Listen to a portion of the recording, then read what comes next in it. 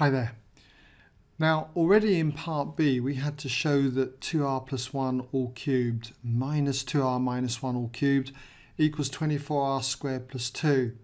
Now for part C it says using the result in part B and the method of differences we've got to show that the sum of r squared, r going from 1 to n, is equal to 1/6 n multiplied by n plus 1 multiplied by 2n plus 1.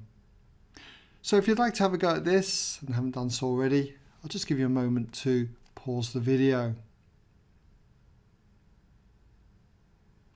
Okay, welcome back then if you had a go. Now to do this, using this result from part B, I'm looking to find out where we've got r squared. And I can see that r squared is here. So what I'm going to do is rearrange this formula to make r squared the subject. So if we start by doing that, then r squared is going to equal, well, we've got all of this here on the left, so we've got 2r plus 1 all cubed minus 2r minus 1 all cubed. And then if I subtract 2 from both sides, that's going to give me 24r squared.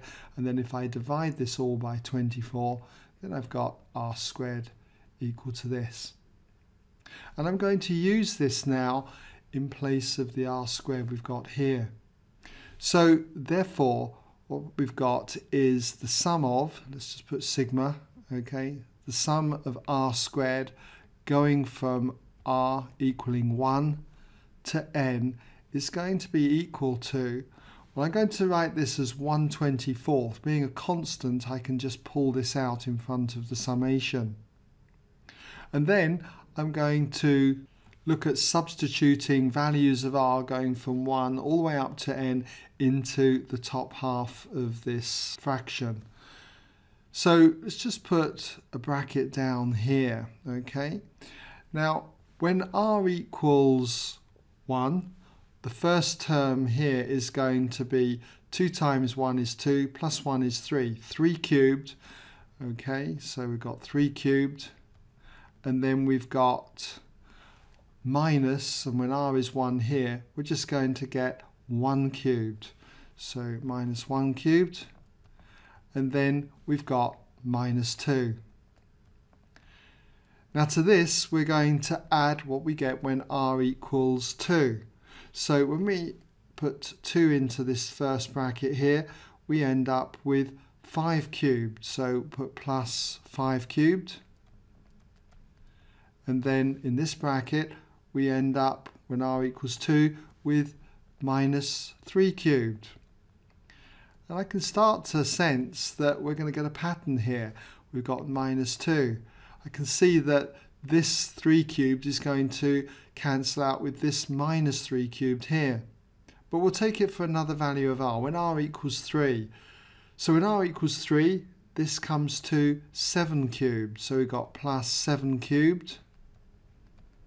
And then we end up subtracting, when r equals 3, 5 cubed. So we've got minus 5 cubed. So yes, you can see that this does start to form a pattern. So I can see that this term then cancels out with this term here. We've got the 5 cubed cancelling out with the minus 5 cubed there. And so this 7 cubed is going to get cancelled out with the term that's down here. And this is going to carry on all the way down through here. Now, let's just pick it up when r equals n minus 1.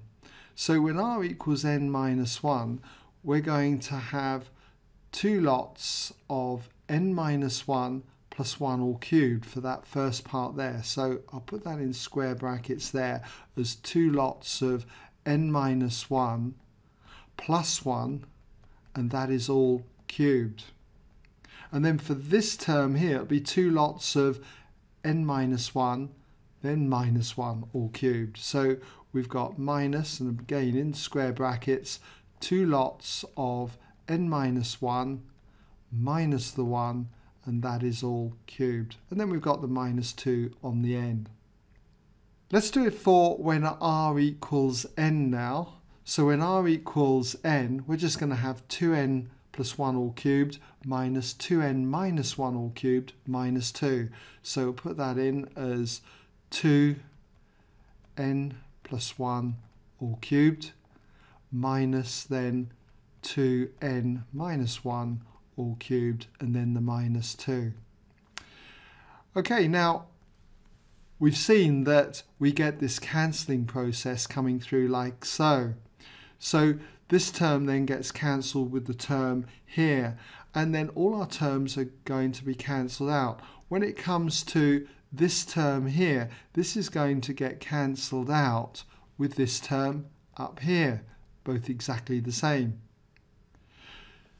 This term here is going to get cancelled out with the term that was just up here.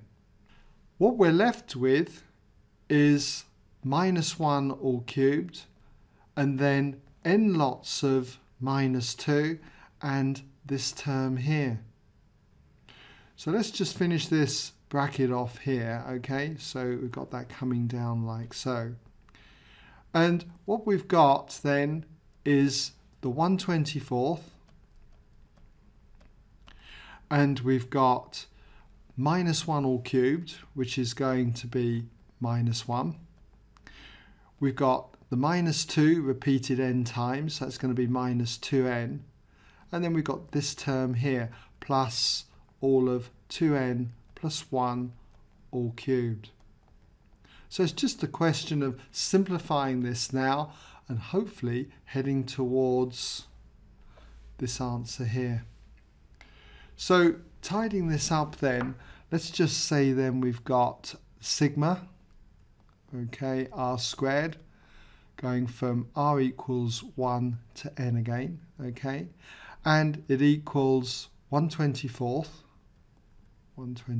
then, and what we've got now is 2n plus 1 all cubed, 2n plus 1 all cubed, and then minus 2n minus 1. I'll just write it the other way around. Minus 2n minus 1. Not that you have to, okay? Just thought it might look better there. Now, 2n plus 1 all cubed was what we had to do in the very first part of the question to expand this. So let us just copy that back in, or you could work it out again. It came to 8n cubed plus 12n squared plus 6n plus 1. And then we've got minus 2n minus 1. So what do we get now if we simplify this? Well, we've got the 1/24th still out the front, and then we've got 8n cubed, and then plus 12n squared, and then 6n minus 2n, well that's going to be 4n, and then the 1's cancel. I can pull out n now as a common factor, and not only that, I can see that 4 is a common factor, so we're going to have 4n out the front over that 24. So pulling out 4n now gives us 2n squared plus 3n plus 1. And the 4 cancels into the 24, giving us 1/6. So we've got 1/6 n. And then when it comes to factorising this quadratic, it factorises to n plus 1 multiplied by 2n plus 1. And that's what we had to show.